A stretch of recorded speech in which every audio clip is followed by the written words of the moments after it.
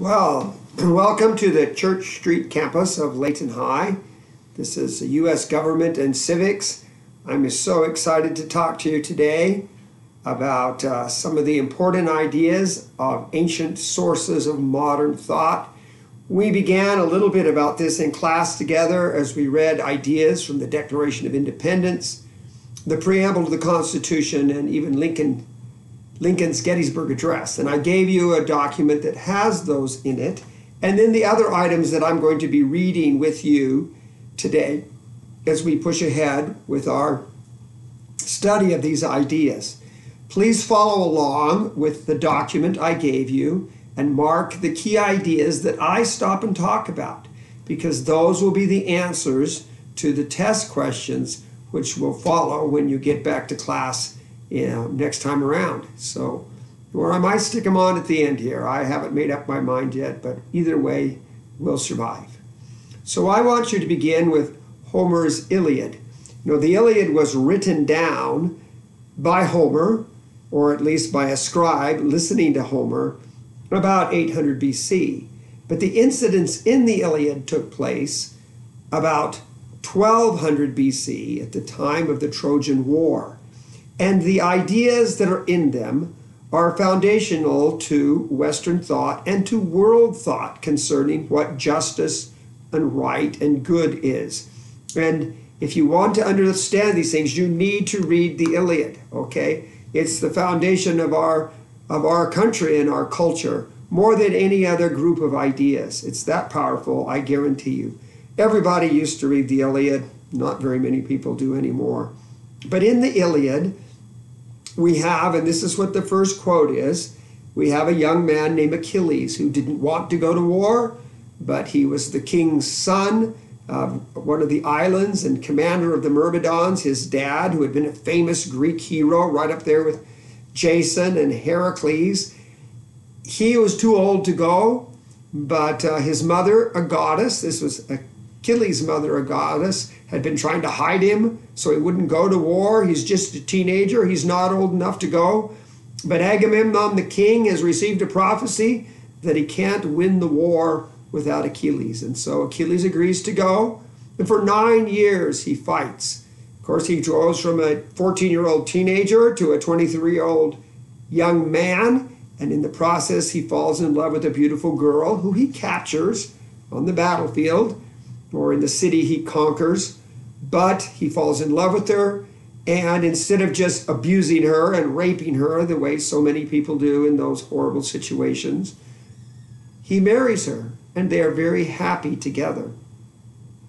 But then there comes a day when the king, the high king, whose name is Agamemnon, the ruler of all the Greek kingdoms, is kind of the head of the United Nations, if you would, is given a chance to return a young girl who he is using for his pleasure, because her father shows up and offers gold in exchange for her, which is the tradition, it is the custom, it is the law. It's a ransom. He doesn't have to take it, but it would be good if he does, but he flat refuses to. But there's a problem. This particular man, Chryses, is the high priest of Apollo. And he goes to Apollo and he says, they're not being just with me. They're not doing what they should be. And so Apollo smites the Greeks with a plague, and people start dying. They rush to the prophet and they ask the prophet, why are we dying? Why are we being killed? What have we done wrong? We've been here for 10 years and there's been no disease. And the prophet says, I'm not telling you. It's too dangerous. And Achilles speaks up and says, go ahead and tell us. I will protect you. And so the prophet says, okay, what the heck? And he says, it's the king, it's Agamemnon. He won't give up the girl. And so Apollo is angry. And so Achilles, who's very young, barely into his 20s, turns to the high king of all the Greeks and says, what kind of jerk are you to put your personal physical pleasure ahead of the lives of your soldiers? Give the girl back. Well, now Agamemnon feels he can't do this because he can't be ordered around by a kid. And so he refuses at first. And Achilles goes to whack him, but Athena, goddess of justice, intervenes and he doesn't kill him. And when he sees Achilles back down, he does too, he being Agamemnon. He says, okay, I'll give the girl back. On one condition, I'm taking your wife. Now Achilles goes on then to say this statement. He's saying, and I'll read it to you, but what he's effectively saying is, why are we here? Why are we fighting? If you know anything about the Iliad, it's in an effort to retrieve Helen, the wife of Agamemnon's brother, Menelaus, king of Sparta. And they've been fighting there for 10 years to get a woman back who's been stolen by a man. And now here is the king stealing Achilles' wife. And Achilles is going to say, from me alone, Achilles, of all Achaeans, Achaeans means the Greeks, he, Agamemnon, seizes, he keeps the wife I love. Why must we battle Trojans, men of Argos? Why did he muster an army, lead us here, that son of Atreus? Why in the world, if not for Helen with her loose and lustrous hair? Are they the only men who love their wives, those sons of Atreus? Never. Any decent man, a man with sense, ability to reason and think, loves his own, cares for his own as deeply as I. I loved that woman with all my heart, though I won her like a trophy with my spear. But now that he's torn my honor from my hands, robbed me, lied to me, don't let him try me now. I know him too well. He'll never win me over. In other words, I no longer have to obey him because he is no longer king. When he became unjust, he became unkinged. And this is surely the idea that was in the mind of the writers of the Declaration of Independence when they had to deal with our buddy George III. I have a couple of analects here from Confucius about 500 BC. One, remember, these are short, wise sayings Confucius say, and he says, faced with what is right, to leave it undone shows a lack of courage. So if your government is unjust and you don't do anything about it, you're a coward. And Confucius also says, if what he, the ruler, says is good and no one goes against him, good. So if you have a good emperor, whoopee-doo. Don't be causing trouble. But if what he says is not good and no one goes against him, is this not almost the case of leading the state to ruin? If you follow an unjust ruler, is that not going to ruin your country? Pretty good arguments from ancient China. Now going back to ancient Greece, Aeschylus is one of the three great playwrights. I'm sure you learned all these things in your World Civ class. And about 458 BC, he writes, I'm going to get to the she, that's Athena, but he writes a series of 3 plays about Agamemnon, his death, then the death of his wife who murders him, and then the trial of their son, or Orestes, who actually kills his mother to avenge his father. He has chased them by the Furies. The Furies are these female deities, the daughters of night, who represent the blood grudge. Now, this is how we used to deal with problems in the old days. Someone kills your dog, you kill their dog. You kill their ox, they kill your ox. You kill their son, they kill your son or you or somebody. An eye for an eye and a tooth for a tooth. But Athena is going to present to them in this court, this trial in the third of the plays in the Orestes cycle, called the Eumenides or the Furies. She's going to present, Athena is, a new way of looking at legal process. And so she speaks. You have come to my temple, she's talking to Orestes, as a suppliant, a broken down wanderer, purified and incapable of causing harm by your converse, so that though originally guilty, I receive you to my Acropolis, the temple of justice, as if free from blame. This is the idea of innocent until proven guilty. 458 BC, the Greeks would go to the theater and see in this beautiful religious play related to the sacrifice of the sacred king, of course, but also related to ideas that they all needed to know. They're being taught about the importance of an accused person being innocent until proven guilty.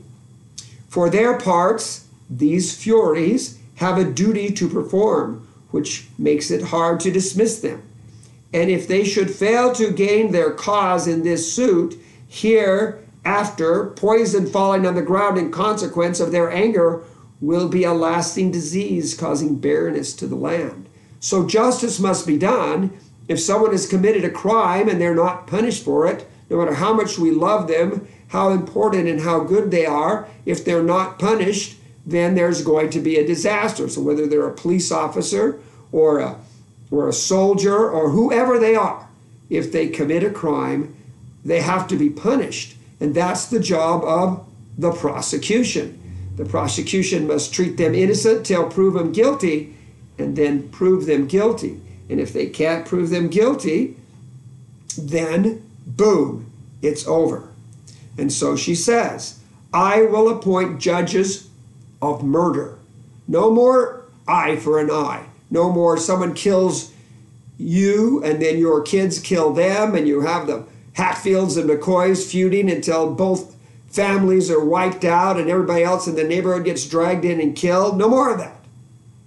I will appoint judges of murder, bound by oaths, to be an institution for all time, and it still exists in America today. And do you Furies, you prosecutors, call on testimony and evidence, the depositions of oath, to forward the cause of justice. So here it is, 458 BC, in a religious play, the call of in the Dionysian celebration, the lesson to all the people on innocent until proven guilty, and having a prosecution and a defense. And it turns out Apollo is going to be his defense. The second great Greek playwright is Sophocles, and he writes, among other things, the Oedipus cycle, 3 plays about Oedipus. He writes the last one chronologically, the tale of Antigone, first. And this little reading is from Antigone. Now, Antigone is the nephew of the new king, Creon. He's become king because both of his nephews, who are supposed to be taking turns as king before him, are dead.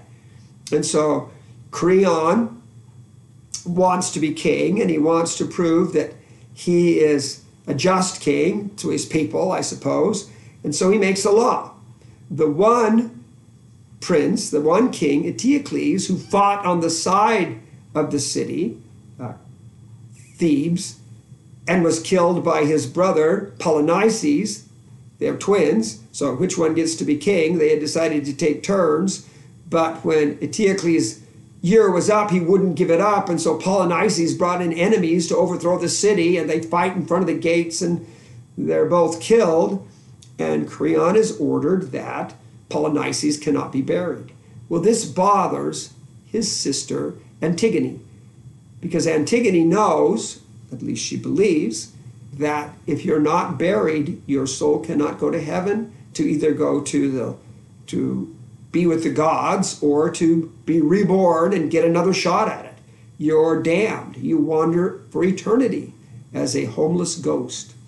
And so she insists in her heart and in her actions that her brother must be buried. And so Creon finds out that it was her. She's dragged in before him in court, the court where he is judge, jury, and executioner as king, his own palace. And he asks her this question: you, tell me not at length, but in a word, you knew the order not to do this thing, which is burying her brother to save him from damnation? Antigone: I knew, of course I knew. The word was plain. Boom, that blows him up. And still you dared to oppose these laws? And now Antigone is going to explain why she opposes the laws, which is why we also oppose unjust laws. And by the way, Antigone is from 441 BC, a beautiful example of non-violent civil disobedience. There is a law which is unjust. She disobeys it, and she accepts the punishment, which sadly in the end is death. I knew, of course I knew, the word was plain. I knew I wasn't allowed to take that seat at the front of the bus. I knew I wasn't allowed to go into the diner and sit up to the counter where the white people do. I knew. And still you dared to overstep the law? And then her answer, which applies to all laws. For me, it was not Zeus who made that order, nor did the justice who lives with the gods below. Justice, eternal justice, Athena perhaps, mark out such laws to hold among mankind, or just natural reason, Nor did I think your orders, you kingish, not real king, were so strong that you, a mortal man, could overrun God's unwritten and unfailing laws. Absolute truth laws, universally just laws, aren't written down. They might be referenced in constitutions and legal books, but they existed before the constitutions. And if the Constitution is wrong, we figure it out and change it and make it match the eternal laws. Not now, not yesterday. They always live, and no one knows their origin in time. Now, not long after Sophocles, the Greeks found themselves involved in a tremendous war with a huge empire that was trying to conquer them. And that's the Persian Empire. And they get launched into 2 Persian wars. And eventually Herodotus writes books describing those 2 wars. And he begins with how the empire of Cyrus the Great, the king of Persia, is established, and how Cyrus dies, and how his wicked son Cambyses takes over, though he does conquer Egypt, but he does it in a bad way, chucking cats at the Egyptians. How can they handle that? And then, at the death and overthrow of Cambyses, there is a meeting of the folks who overthrow him. And they have a debate on what kind of government we should have. This is Iranians, Iraqis, long before they were Americans, debating what kind of government is best. And one of them, named Otanes, who was the leader of the revolution, he puts forward, which overthrew the Magus, who took the place of Cambyses. It's a long story. Take my Greek and Roman class. We'll get into it a little better. But here are the arguments of Cambyses for democracy. He's arguing for democracy. A tyrant disturbs ancient laws, violates women, kills men without trial.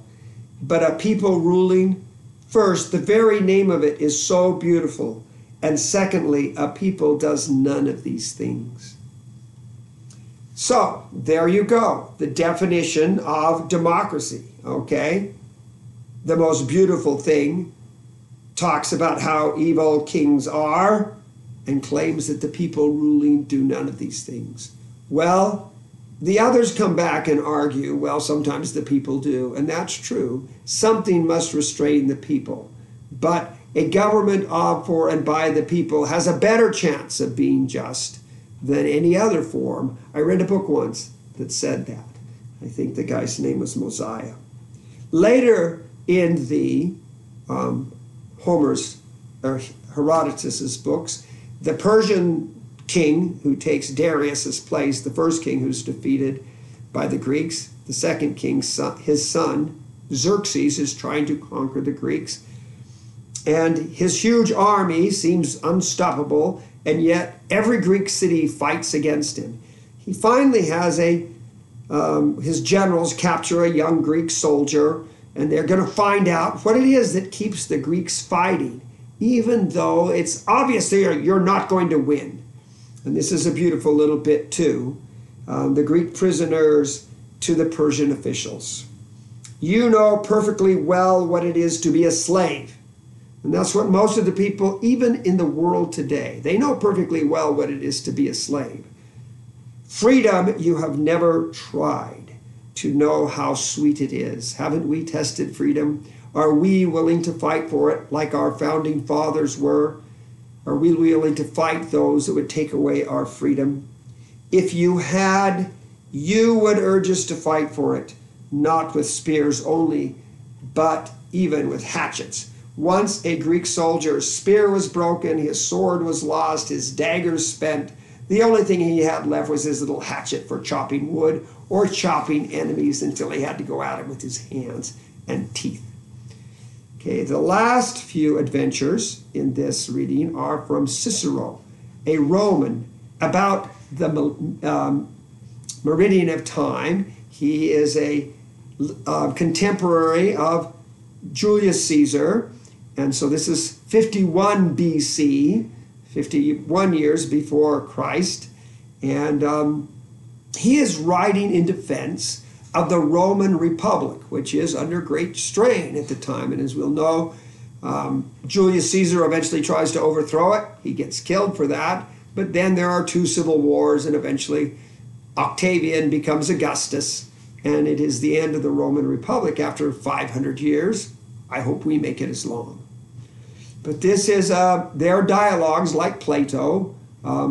Cicero loves Plato, and he's trying, even though it's 450 years since Plato, but he's trying to copy his writing style of people having a discussion.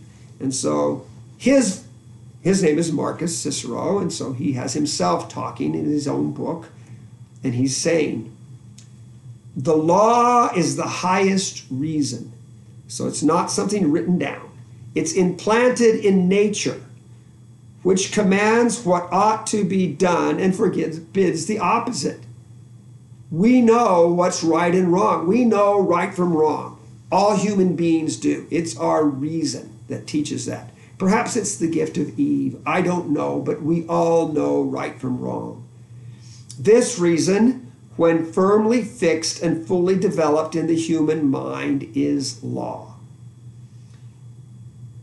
And so they believe that law is intelligence, whose natural function is to command right conduct and forbid wrongdoing.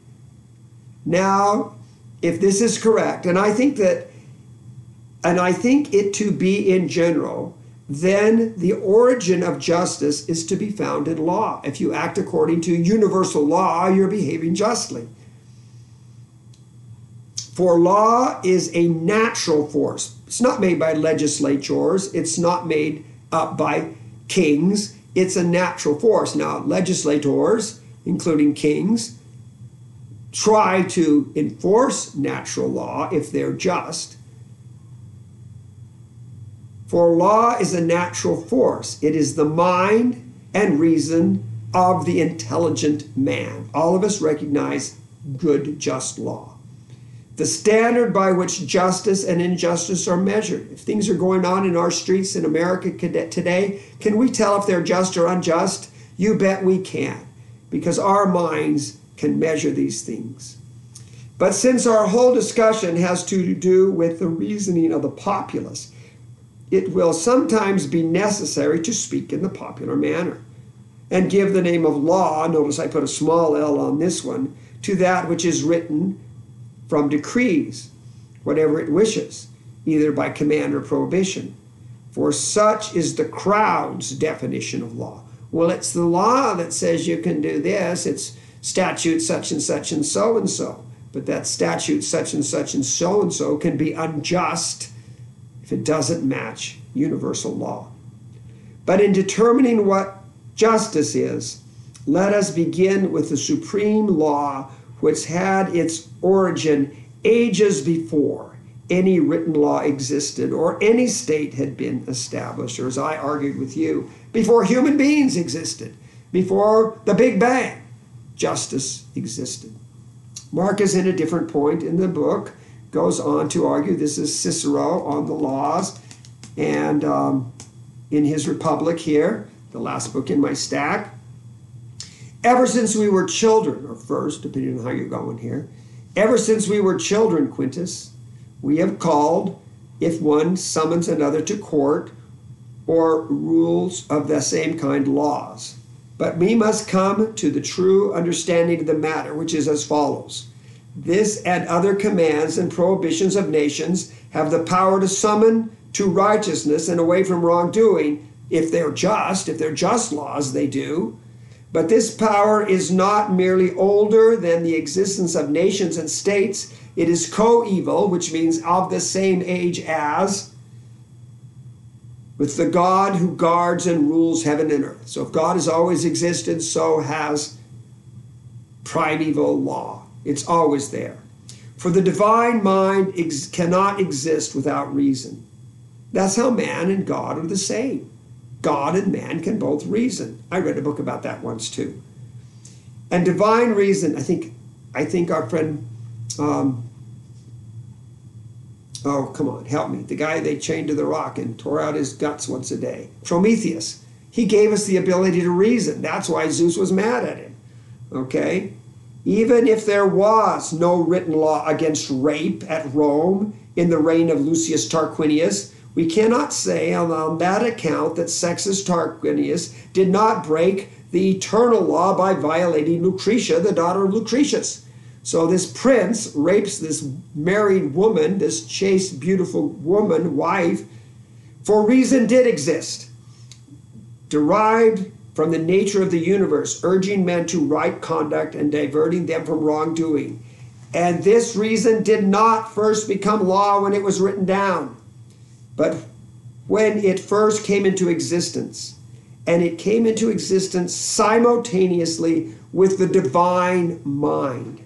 Therefore, the true and primal law applied to command and prohibition is the right reason of supreme Jupiter, as it says in the Declaration of Independence, endowed by our Creator, supreme Jupiter, with unalienable rights. Now, the person with whom Cicero, Marcus, is having his dialogue is his brother Quintus. And he says this beautiful sentence, so beautiful that it will be our memorization number 2 in a week. But here I'll read it to you and we'll talk about it quickly. Quintus replies, I agree with you, brother, that what is right and true is also eternal. Boy, that's a good test question. Okay? Is also eternal and does not begin or end with written statute. All right? There doesn't have to be a written law to tell us that owning another human being is wrong, that raping a woman is evil, that murdering a child is unacceptable. Boom. These things are obvious to us all.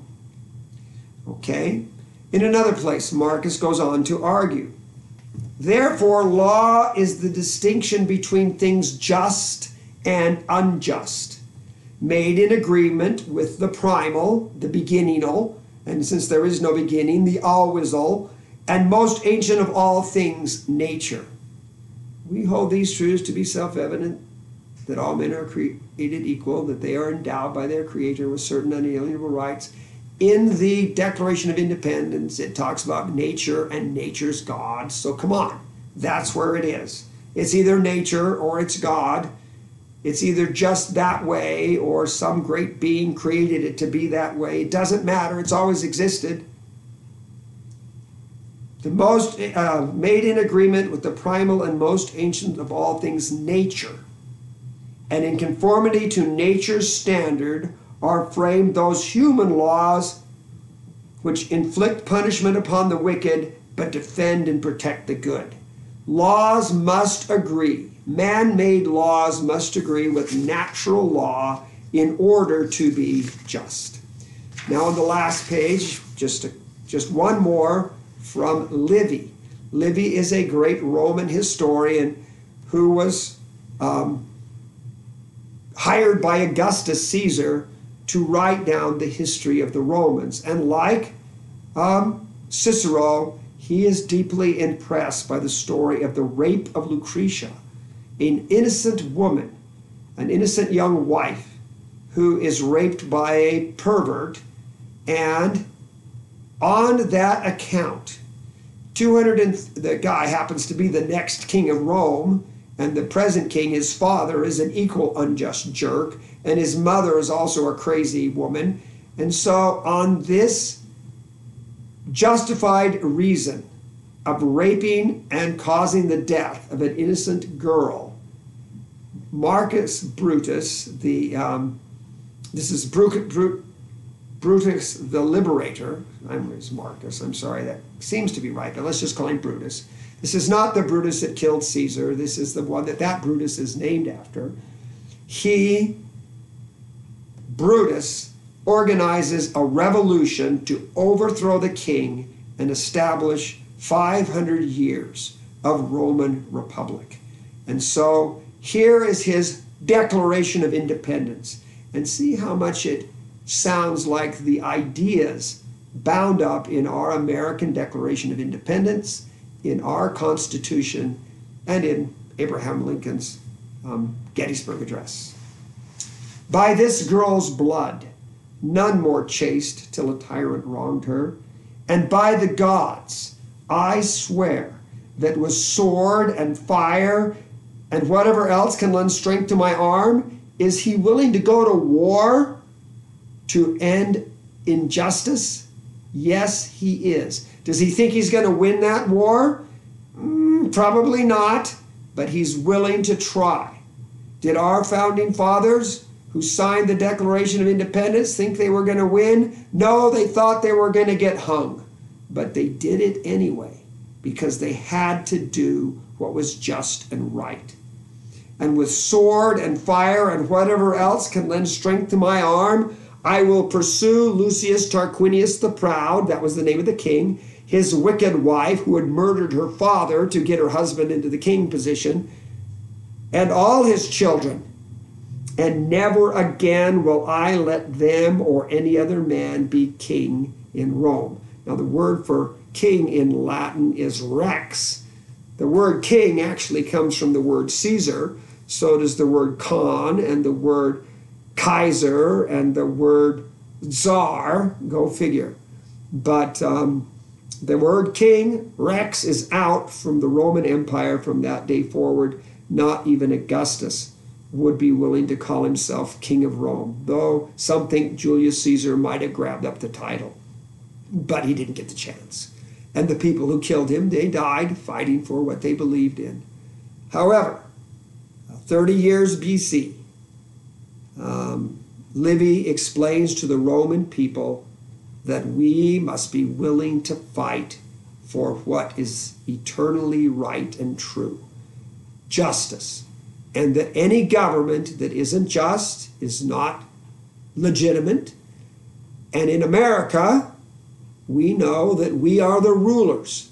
And so if we get involved with government that is becoming unjust, we have a way, we have a system through our Constitution of changing the laws and making our government just. Now, we shouldn't do it violently. That was the lesson of so many people, including Martin Luther King Jr., but also of Antigone. The way to truly change unjust laws is by non-violent civil disobedience. If you behave unjustly in an effort to do away with injustice, you only lay the foundation for worse things to come. So, here you've listened to all of this. I'll get you the quiz. And take a good note, write on the paper, on the document I gave you. You'll be able to use that. But please listen to what I had to say to you and take your notes as we go along. And then we'll be in our in-class adventure. We're going to be moving on to our next topic and next subject because we just have so little time. But for today, thank you for listening. Goodbye.